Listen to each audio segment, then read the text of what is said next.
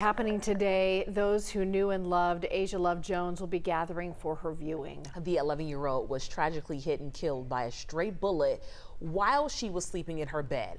11 Alive's Ariana Maniz joining us now with new information, Ariana, this morning in this investigation.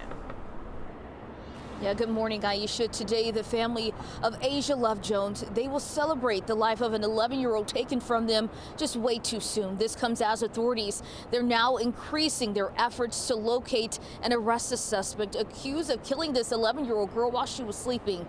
Take a look at your screen. This is 22-year-old Kionta Parks, the man that the Spalding County Sheriff's Office is looking for. There's now a $10,000 reward on the table to find him, the largest the Sheriff's Office has ever offered. He's accused of killing Asijah Love Jones 1 week ago as she was sleeping in her bed with her little sister in the Northside Hills apartments in Griffin at 1 in the morning. She was struck by a bullet intended for another person. Now, Parks is wanted for a long list of charges, including murder, cruelty to children, and gang charges.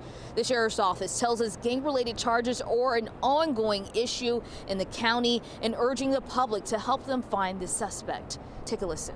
A lot of people will say that turning somebody in like that, just like the original thing was snitching. No, that's not snitching. This is doing what's right because an 11-year-old girl died because of this man's actions. Now, a viewing will take place today in Griffin at the Haston McCullough Funeral Home. This is happening from 4 to 6 p.m. and it is open to the public.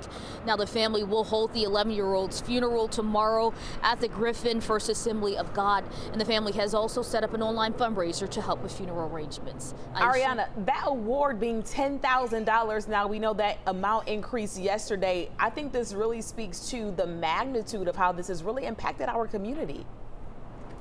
Yeah, that's right. The sheriff tells us that the death of such a young girl has had such a great impact on this community, as well as the law enforcement officers who responded that night that she was killed. He even went on to say that even members of Parks' gang, they're now denouncing his actions.